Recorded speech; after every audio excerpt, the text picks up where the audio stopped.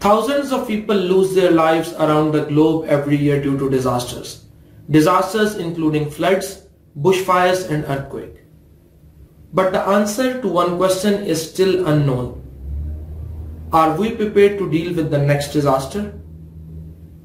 Developed countries and developing countries both are aware of their affected regions.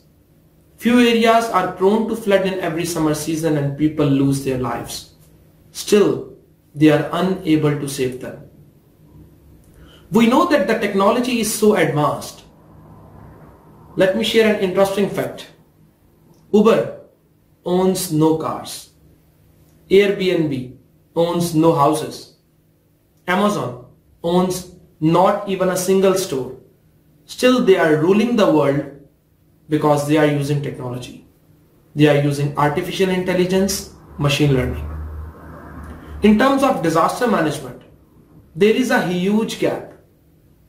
Gap in terms of when there is a flood, there is no electricity. When there is no electricity, there is no telecommunication system. And in the absence of telecommunication system, disaster management teams are unable to evacuate the victims, unable to save the people's life.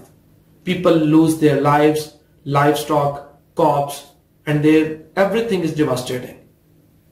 In terms of disaster management in my PhD, keeping in mind the global flood management goals, whether they are societal goals, tactical goals or operational goals, I am using commercial drones available. I'm making them smart, intelligent and automated enough so that they can go to the affected areas, they can look for the possible survivors, they can make their swarm look for buildings, roads, houses, they can find the shortest path, they can use digital elevation model so that they can determine whether this route is safe to travel or not, whether this road is damaged, how much extent of damage is there, how much water is there, so that they can evacuate the flood victims and save their lives.